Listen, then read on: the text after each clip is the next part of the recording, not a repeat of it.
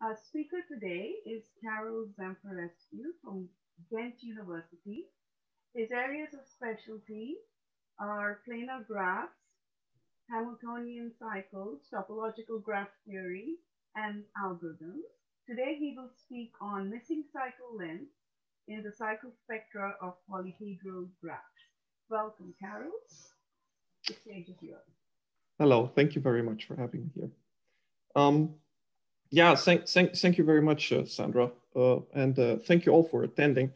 So the last time I spoke at the seminar was back in 2015, and it was a very nice experience, and it's great to be back at least in this form. Yeah. So I want to speak today about some recent conjectures and solutions also to these conjectures and these pertain to the gaps in the cycle spectra of planar three connected graphs. So that's what polyhedral means. And we'll also be looking at the cubic case, so at three regular graphs. Okay. So let's get started. Just a few basic notions here. The cycle spectrum of a graph G, which I will denote by S of G, is a set of lengths just of cycles in this graph G. And I just put here the Petersen graph up as an example. And the cycle spectrum here is 5, 6, 8, 9. Well, we all know its girth is 5 and it's non-Hamiltonian. So it should be 5, 6, 7, 8, 9, but it turns out that 7 is actually not present. This is a standard exercise. I think Douglas West also has it in his book. It's an application of the pigeonhole principle that there is no 7 cycle here. So this is the cycle spectrum. We do not care about how many of these cycles occur in the graph. That's also an interesting question, but for the cycle spectrum, we don't care about that. Yeah. So and the girth of a graph is just the smallest value that occurs in S of G in the spectrum, and the circumference is the biggest one. Yeah. So the girth, in other words, the girth is the length of a shortest cycle, and the circumference the length of the longest cycle. Okay. And then I'll give a few results, just some results I consider important in the vicinity of this notion, and then we'll get to the gaps. Yeah. So some important things have been obtained for the size of the spectrum. So that's the number of elements that occur, pairwise different elements in S of G. And one deep result in this direction is by Sudakov and Verstraete. And they showed that if you have a graph of a fixed girth G, again, girth, that's the length of a short cycle, and average degree 48 times d plus 1, then you will have 1/8 times d to the power floor function of girth minus 1/2 consecutive even integers in S of G. Okay, of course, these are then pairwise different, so you get a large cycle spectrum, and this gives you then that inequality up there, which is a conjecture of active. Yeah. Another nice result in this direction is by Meilens, Pfänder, Rautenbach, Regen, and West. And they show that if you know that the order of the graph is in S of G, so the graph is Hamiltonian, that's equivalent, yeah, then the size of the spectrum of the cycle spectrum is at least, and this number that you see down here, or is strictly greater than square root of p minus 1/2 times the natural logarithm of p minus 1, where this number p is the size minus the order. Yeah, and again, much can be said also about this interesting inequality, but I just want to point out that if you forget about the logarithm and just look at the square root here, and you would write it as square root of a constant c times size minus order, then it's not hard to see that constant c cannot be greater than 1. So at least in that sense, this is best possible. Yeah. Okay. So now there are various other problems which you can rephrase in terms of the cycle spectrum. You know, classically maybe we don't do it, yeah, but you can rephrase them and see them also as a problem on the cycle spectrum of graphs. So I think this is really very, very fundamental somehow. A natural question is whether if you have cycles of a certain length, that necessarily implies the presence of another length, yeah, a cycle of another length.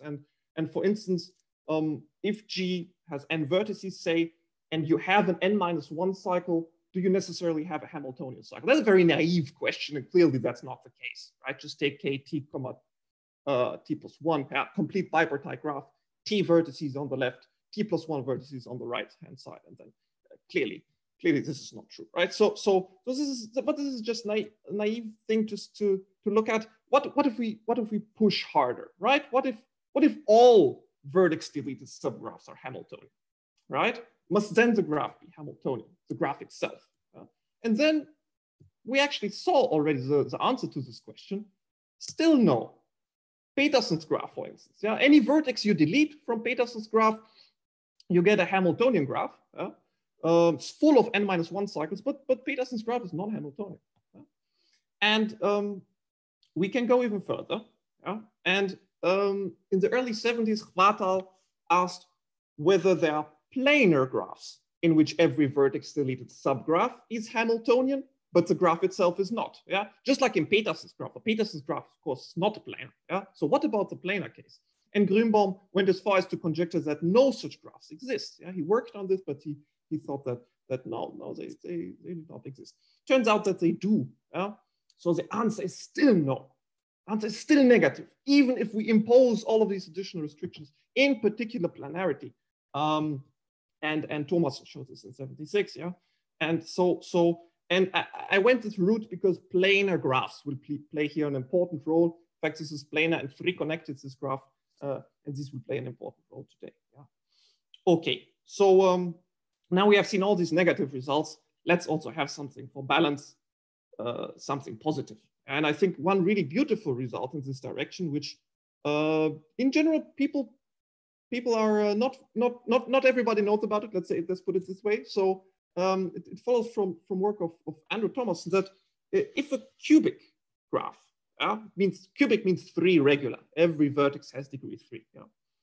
If such a graph contains a vertex deleted subgraph, which has an odd number of Hamiltonian cycles. Okay, so you can find in your cubic graph one vertex, which you remove, and you get a graph which has an odd number of Hamiltonian cycles. Then the graph itself must be Hamiltonian.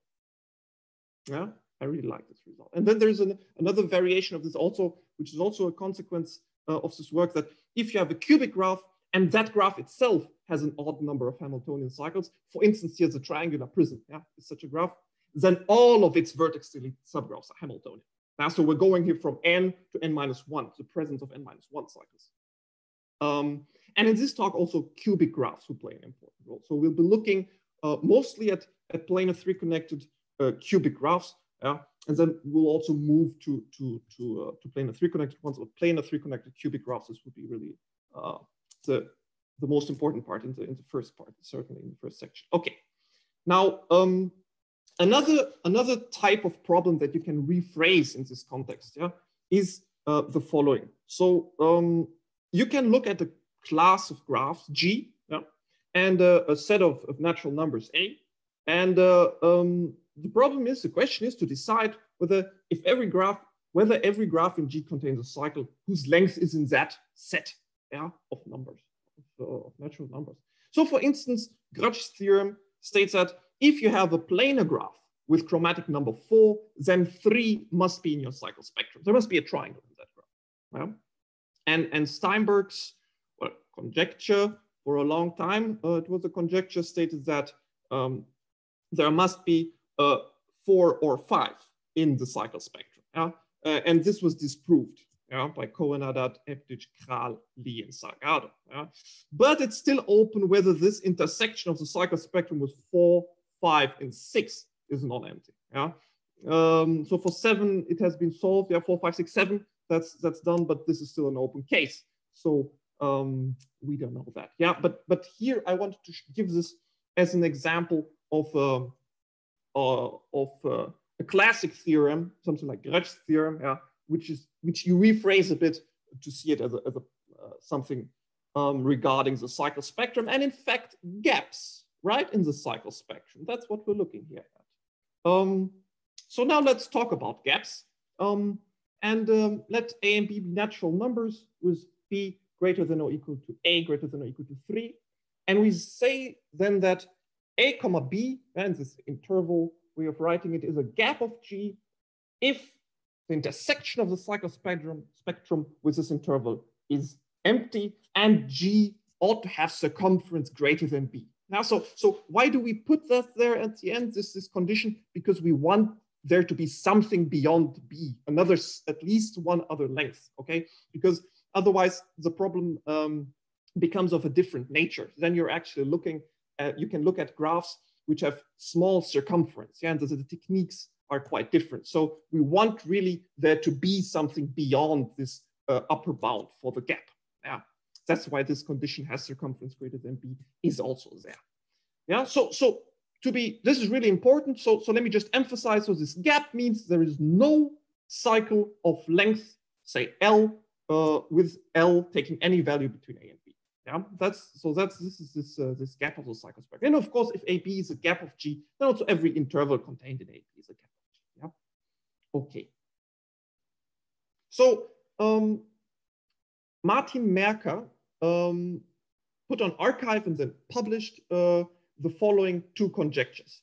Now, these will in fact appear in 2021. So we will now here discuss conjectures from the future, but they are on arXiv, so you can have a look at them and see for yourself. So let me briefly recall them. So conjecture one is the following. If you have a natural number k, at least 2, and G is a planar 3-connected cubic graph of circumference at least k, then it must contain a cycle whose length lies in this interval that is here. So k comma 2k plus 2. Okay, that plus 2 is important. K comma 2k plus 2. Okay, that's his conjecture one. And he formulated another conjecture which gives somewhat more flexibility. It states that there is an actual number c such that the intersection of the cycle spectrum with the interval k comma 2k plus c is non-empty for every natural number k and planar 3-connected graph G of circumference at least k. I want to point out that in conjecture 2, we are not dealing anymore only with the cubic case. Yeah. So in conjecture 2, it's really it's one skeleton of polyhedra. We don't care about the degrees. But in conjecture 1 is very much, we are focusing on the 3 regular, i.e. cubic case. Yeah. What I want to do here today is to talk about these two conjectures, in fact, present solutions. Yeah. The main purpose is to, because this is recent, as you can see, but there has been also some recent progress, just to bring you up to speed on these developments, because I think there are also still some quite natural problems which are open, and I hope this can stimulate a bit research in this direction, some more research. Okay, so Merker himself, he proved in his paper that for any non-negative integer k, every planar 3-connected cubic graph, G, of circumference at least k, must have some cycle length in k comma 2k plus 9. Okay, so I'm going back for a moment. So the conjecture is plus 2, yeah, and he proved it for plus 9. Yeah, okay. So let's have a look at some easy cases, some small cases. Okay, so by Euler's formula, every plane cubic graph contains a face of length 3 or 4 or 5. Yeah, so conjecture 1 certainly holds for small k, for k equals 2 or k equals 3. Okay. Now, suppose it is untrue for k equals 5. Yeah, we can do k equals 4 also. It's similar, a bit easier. I won't do that. I want to show you the argument for k equals 5 because it doesn't take long. So in that case, there is a plane 3-connected cubic graph G of circumference at least 13 with gap 5, 12. Yeah, no cycle of length 5, 6, 7, etc. up to 12. Okay, that's the situation. Now, any 3 or 4 cycle, any triangle or quadrilateral in G must be the boundary of a face of G. Okay, and any 2 faces in G of side 3 or 4 are disjoint since G3 connected, right? So if you would just, it's cubic. We're in the cubic case, so if you would have two triangles sharing an edge, right? That's no good because the 3 connected here. And if you have a triangle and a quadrilateral next to it, well, you get 5 immediately, right? You just go round. So you have a 5 cycle, but that's not allowed. You have a gap, 5,12, yeah? And 6 for 6, the same thing. You have two quadrilaterals sharing an edge, then you get a 6 cycle, but 6 is not allowed to occur as a cycle. Okay. So we contract. We contract every triangle, we contract every quadrilateral, yeah, to a vertex. And we obtain a graph G prime. And if we exclude the 3 and the 4 cycles, the very short cycles, then cycles in G have length at least 13, right? It's easy to see that in this setting here, on any L cycle C of G, C shares at most a floor function of L over 2 edges with all the triangles and all the quadrilaterals. Yeah? So G prime is a planar graph, minimum degree at least 3, with no cycle of length less than 7. Yeah? But this is impossible by Euler's formula. Yeah? So we know that Merker's conjecture 1 is certainly true for some small values of k. Yeah? And yeah, I showed it here for 5. For 4, it's very similar. Yeah, it's not. I think we can. So what is the next step, right? K equals 6 and so forth. But it turns out that it's not true for k equals 6. Yeah, and so what this is the result. So for any even integer k at least 6, it must be even here, but we'll see that it works also for other values. But I showed it for even integers at least 6. There is an infinite family of planar 3 connected cubic graphs of circumference at least k, whose cycle spectrum contains no element of k, comma 2k plus 2. Yeah, so the intersection here is empty of the cycle spectrum with this interval. And this yields infinitely many counterexamples to this conjecture 1 of Merker. Yeah. You have infinitely many k for which it works, and for each k you get an infinitely many graphs. And I want to show you the idea of the.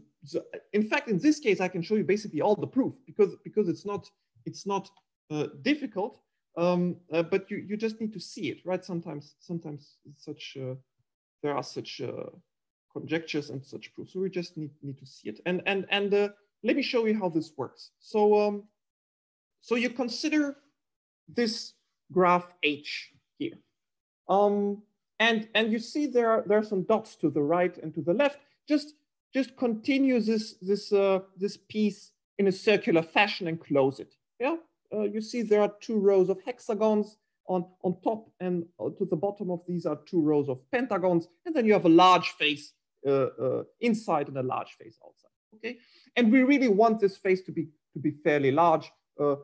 It should have length at least 2r plus 8. Yeah, and r is some integer. Yeah, some natural number. We'll use that later. Yeah, but just imagine a large face inside, large face outside, and this band made of hexagons and pentagons. Yeah. Okay. And you see that there are black and white vertices. We will use these in a moment. So this is the first step.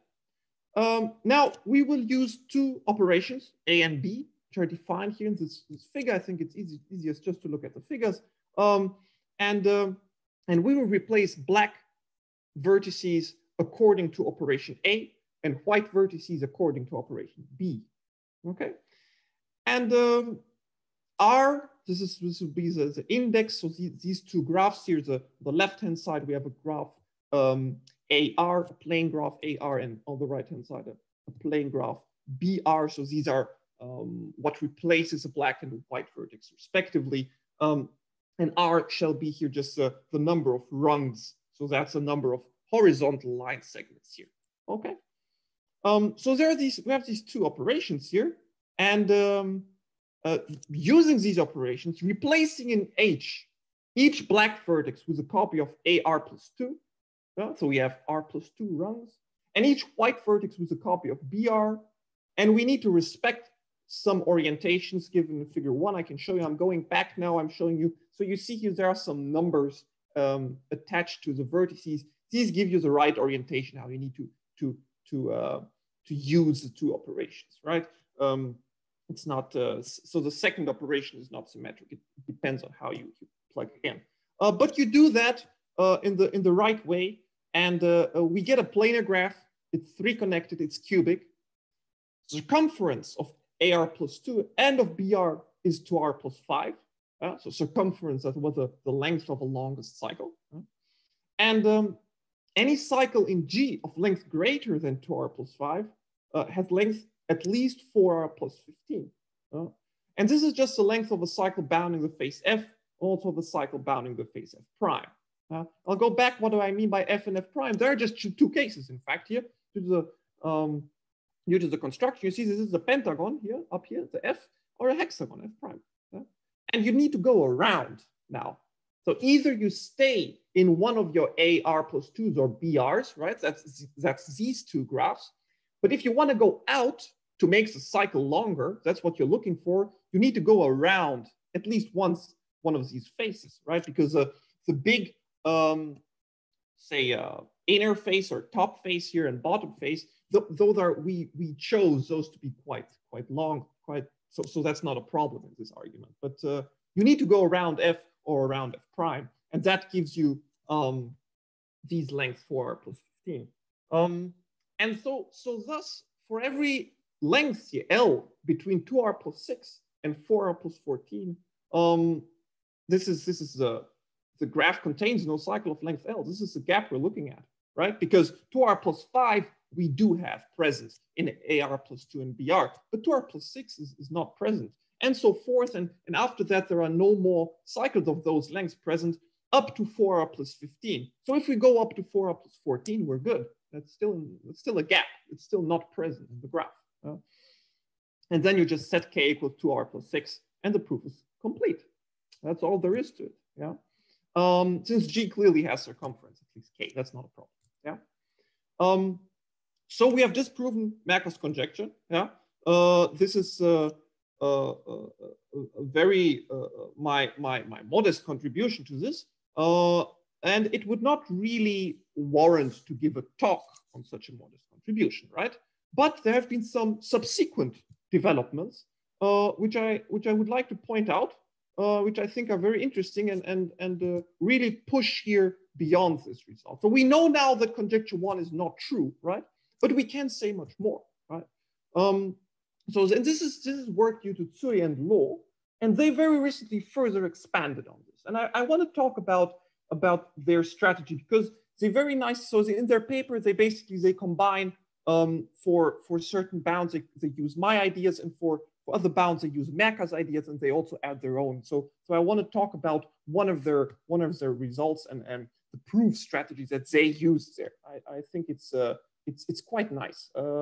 So we'll need for this two functions, f and f3. So let me introduce those. So for any positive integer k, let f of k be the minimum integer k prime, which is at least k, such that every planar 3 connected graph G of circumference at least k has a cycle whose length is this interval k comma k prime.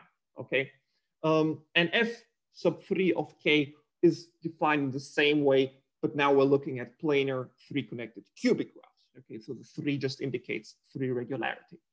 Now I will rephrase the results we have seen in the language of these functions, so that we have a better grasp of these. Yeah. So Merker, what did he show? Merker showed that f3k is at most 2k plus 9 for any k at least 2, right? And he also proved that f3k is greater than 2k plus 2 for any even k at least 4. So you see f3k is somewhere between these two values in Merker's paper. Yeah? And he conjectured, so that was his conjecture 1, that f3k is at most 2k plus 2. So in fact, it would be equal, right? Because he showed greater than or equal to, and now he conjectured lesser equal to. But we just disproved this conjecture. Yeah. So for every even k at least 6, there are planar 3 connected cubic graphs which have no cycle length in k comma 2k plus 2. Yeah. So certainly f3k is at least 2k plus 3 for any even k at least 6, for infinitely many k. Yeah. And we shall see that in fact you cannot do better. Yeah. then 2k plus 3. That's actually the value. So the exact value of f3k was only known for k at most 4. Yeah, that's not so much. So what is f3k for k at least 5? And indeed, Cui and Lo, they give a complete answer to this question. Yeah, they show some for the small values also they do it, but in particular they show that f3 of k is 2k plus 3.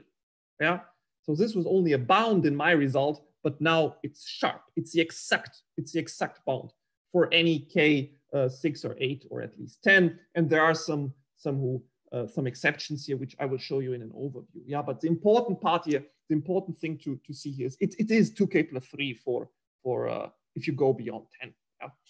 So that's here the important answer. And they went further. They did not only deal with this problem for the cubic case. Yeah. They also dealt with the planar 3 connected graphs. Yeah? So for the general case of for the one skeleton of polyhedra. And there they showed that again, the same bound of 2k plus 3 is true for any k at least 5. And this settles affirmatively Merker's conjecture 2. So conjecture 1 was not true. Yeah? It was instead of that 2k plus 2, that was not the correct bound, but 2k plus 3 was the right bound. Yeah? And here for the conjecture 2, indeed there is such a constant. Yeah, we can immediately we have it here due to the result of Cui and Lo. Yeah?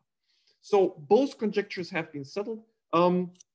Now I would like to talk a bit about the proof because I think it's a nice combination of some ideas here of Merker and then also some new ideas that Cui and Lo introduced. Yeah, here this is an overview. So just if you're interested in what is actually the difference between 3 regular or not 3 regular planar 3 connected graphs, yeah, and you can also with respect to the gaps in the cycle spectrum, of course, that's what we're talking about. You can see here that in fact only for 5 and 7 and 9 there is equality, there is a difference, yeah? And all other values here for these two functions f of k and f sub 3 of k, they are the same. Yeah, and the most important part is of course what happens asymptotically. That's 2k plus 3. Yeah. Okay, so this is the overview. Now among the results proven by Cui and Lo is the following. So this is one of the central results I showed. That if you have a integer k at least 3, then every planar 3 connected graph G. Yeah, no, we're not cubic here, not necessarily cubic. It's just a general planar 3 connected graph G with circumference at least k. Then this graph has a cycle length in k, 2k plus 3. Yeah. Again, that 2k plus 3 here. Yeah. So this is what I want to talk about now and give you an overview just on how this proof works of this statement. So the first thing we need is a lemma. Which is essentially due to Merker. Yeah, it's a repackaging and a slight generalization of 2 lemmas of Merker, but it's essentially due to him. But I want to show it to you because it's really important for the strategy. And we need just a little definition here it's very intuitive. For any fixed positive integer k, a cycle is short if it has length strictly less than k, and otherwise it is long. Yeah.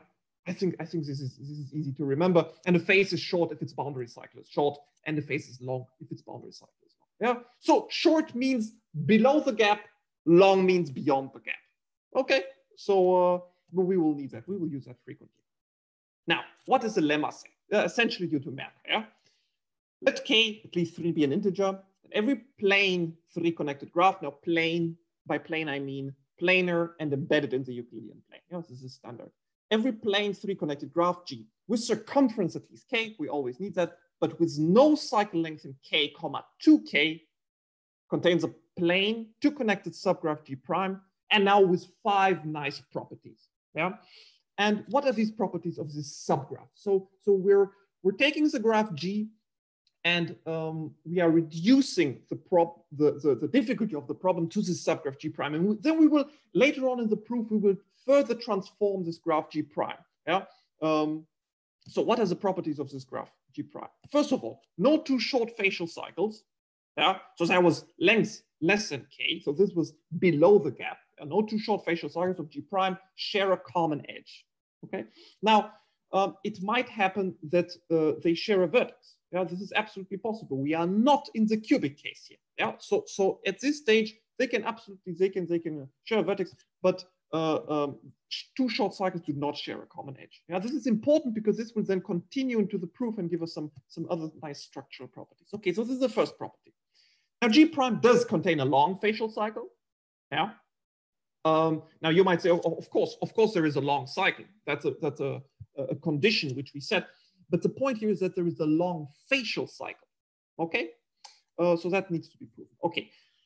Third property, every long facial cycle in G prime is also a facial cycle in G of the same length. So these nicely are inherited, right, by this transition to G prime. Fourth property here, if the intersection of two long facial cycles of G prime is non-empty, then it is either a vertex or an edge. Yeah? And the fifth property, for every bounded short face F in G prime, every face in G that is in the interior of F and contains an edge from the boundary of F, yeah, has some common edge there, is also short. And the same thing for the unbounded version, and then of course you need to go to the exterior. Yeah? So these 5 properties, now I absolutely do not expect you to remember them or anything like that. I just want to give you a flavor, an idea of the flavor of the properties we need here for this. We can find a plane to connect a subgraph G prime with these nice properties. Yeah, and this will then help us to further simplify the problem until we can crack it. Okay. So this is Merker's lemma. Yeah, and Cui and Lo use it to great effect. So once more, their result up there, the theorem. And now let's get to the proof. So just won't recall it now, but just so you can read it again, what we're actually proving here. And this will be a proof by contradiction. So assume G has no cycle of length in k, 2k plus 3, right? The statement is there must be some cycle of such length, but now we assume no. The intersection of the cycle spectrum with this interval is actually empty. Yeah. Now, let G prime be the subgraph of G given by the lemma. We know the lemma gives us this nice subgraph G prime. Yeah. And now we get a subgraph G double prime from G prime by 2 kinds of vertex splitting. Yeah. And these are quite quickly explained. So the first one works as follows, and you see the situation. You can look at the figure. So you have a vertex V of degree greater than 3, strictly greater than 3. And if V is not in any short facial cycle, that's what these words is long, and so forth. This is what this stands for. Yeah? There's no short facial cycle there. We split V into 2 vertices, V1 and V2. Yeah? So that means replacing V by 2 adjacent vertices, V1 and V2, so that every neighbor of V is joined to either V1 or V2, such that both these new vertices have degree at least 3, and planarity is preserved. Yeah. Of course, you could start to cross the edges. Oh, we don't want that. We want planarity here. Yeah. And it is important also to maintain here the minimum degree of 3. Yeah. Or of at least 3. Yeah. Okay. So this is the first vertex split operation. I think this is clear, right? You have a vertex is degree greater than 3 surrounded by long faces. You split it in this fashion. Okay. And there is a second operation which we need. Now, for any vertex V of degree greater than 3, just as before, if V is in some short facial cycle, then we have this situation, right? There's a short facial cycle we see on the left-hand side here. Then let W1, V, W2 be the path here in the boundary of that short face. And then we split the vertex V into V1 and V2 again, such that V1 should be cubic, yeah, of degree exactly 3, and its neighbors are precisely W1, W2, and V2. Okay, so again, I think that the figure illustrates this. So these are the 2 vertex splitting operations that we use here. And the next step is also clear, right? We now use these successively. Yeah, we split vertices of degree greater than 3 successively. I should also point out that in any case, these new vertices, V1 and V2 that we obtain each time when we apply this operation are always of degree at least 3. So we successively split vertices of degree greater than 3 in G prime with these 2 operations until every vertex is of degree at most 3. Yeah? and this certainly terminates, this process terminates. And this gives us a two-connected plane subcubic graph. So subcubic means all the vertex degrees are at most 3, which we'll call G double prime.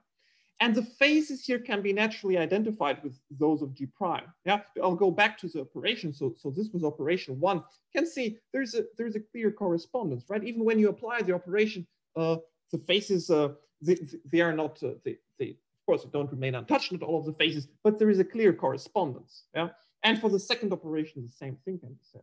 Yeah, and this has some. And so these faces are in a natural correspondence. So as G double prime is subcubic, the intersection of any two facial cycles in G double prime does not have any isolated vertices. And we will use that. This is part of a crucial inequality we will use. Yeah.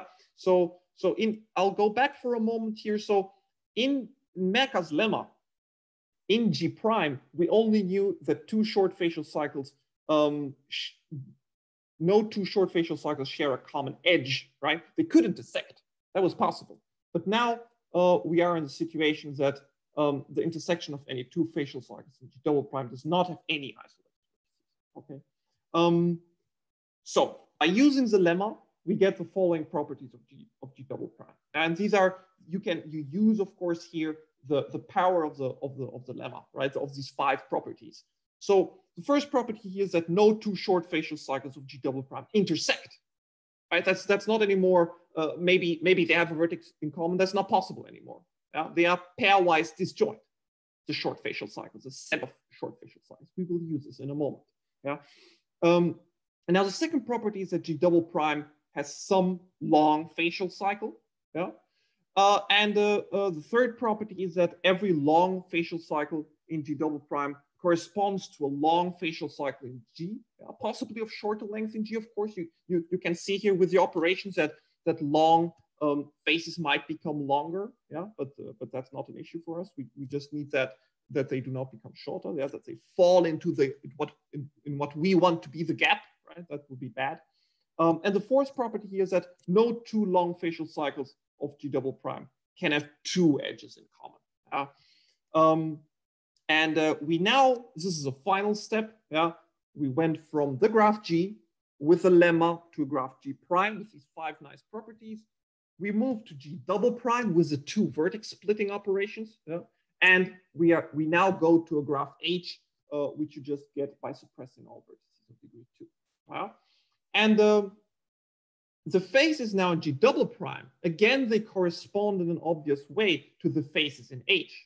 Yeah, because you just suppressed 2 valent vertices. Yeah, of course, faces will become shorter in this process, but there is a clear correspondence.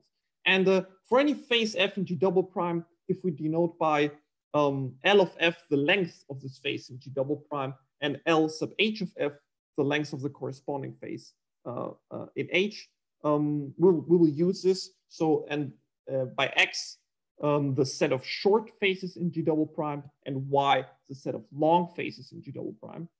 Then by this first property of the graph G double prime, we have these inequalities. Yeah. And what does this tell us? That the order of this graph H is at least as great as the sum over the H length of these faces F. Yeah, if they are short. Yeah, we take the sum of all these short faces, and well, they are pairwise disjoint. Yeah, that's what A prime says. Let me go back for a moment. So A prime, no two short facial cycles of G double prime intersect. So that's what we use here, and this will be a crucial part in just a moment when we want to get our final contradiction. Yeah, so that this order is at least the sum over these H length, or the length in H of these short faces, and this is of course at least 3 times the number of short faces. Of course, yeah. So now let's get to the final argument. So then there is a bit of an argument on subdivided paths. What are those?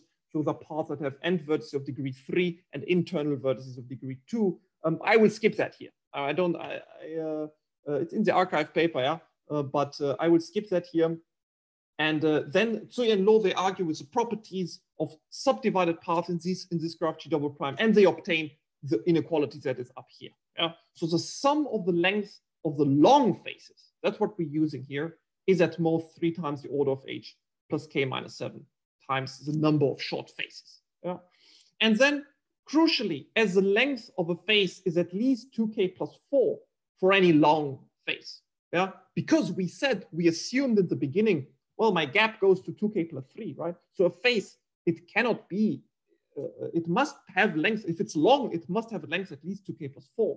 That's just after the gap stops. So must be at least 2k plus 4. And then you just use Euler's formula and you get this bound again for the sum of the length of the long faces. Yeah.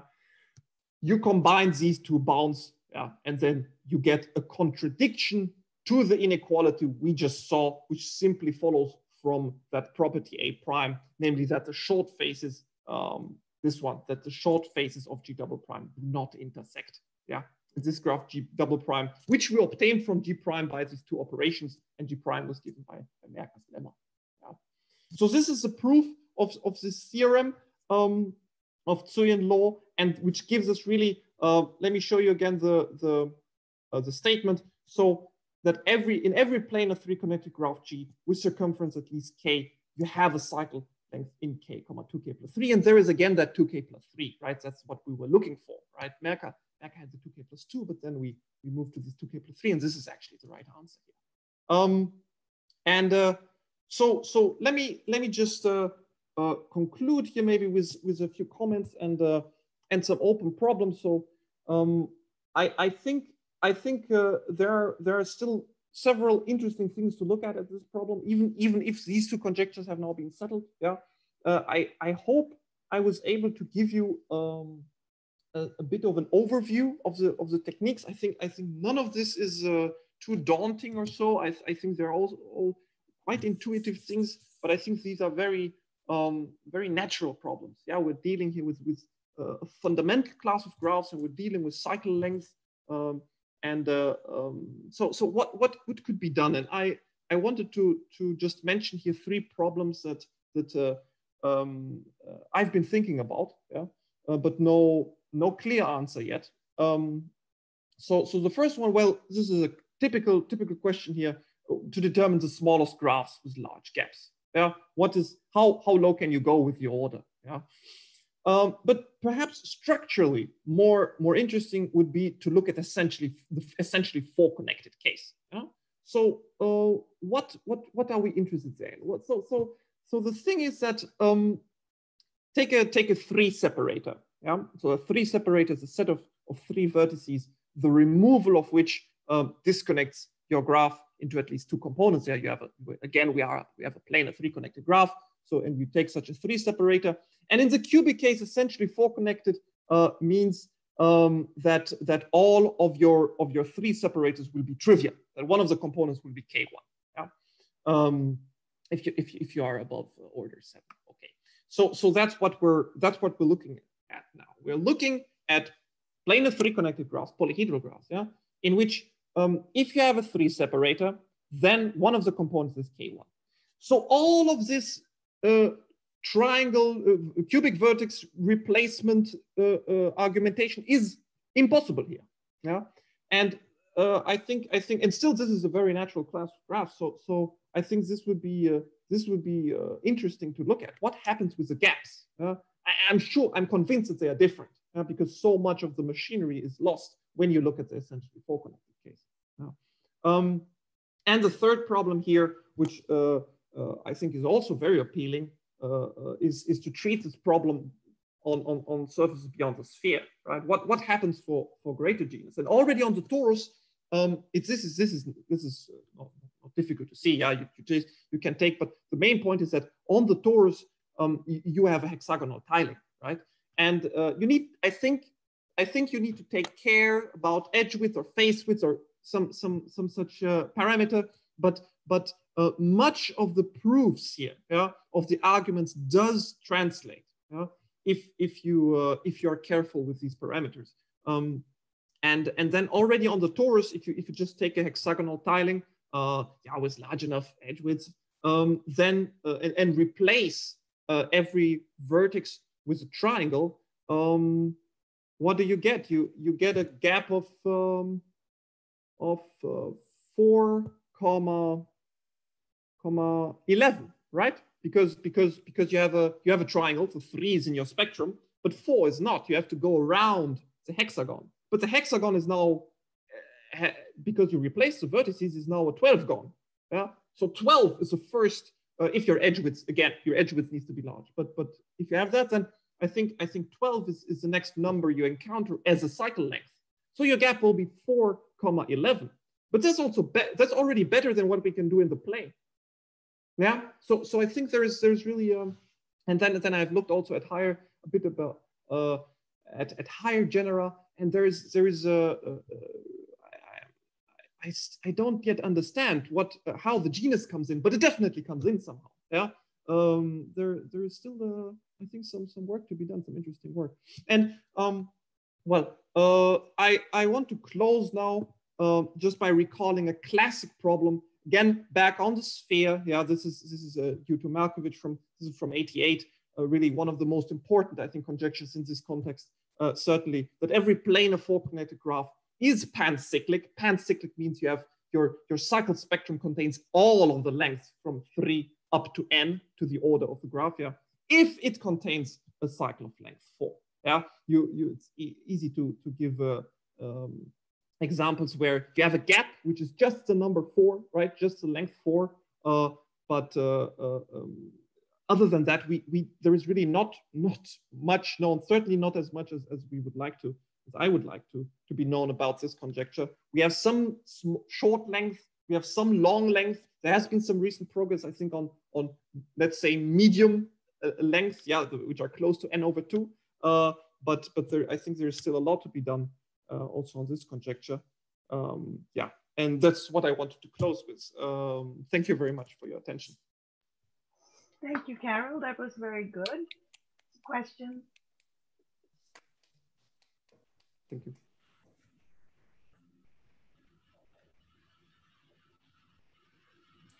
So maybe I can ask a question, but I will stop the recording here. And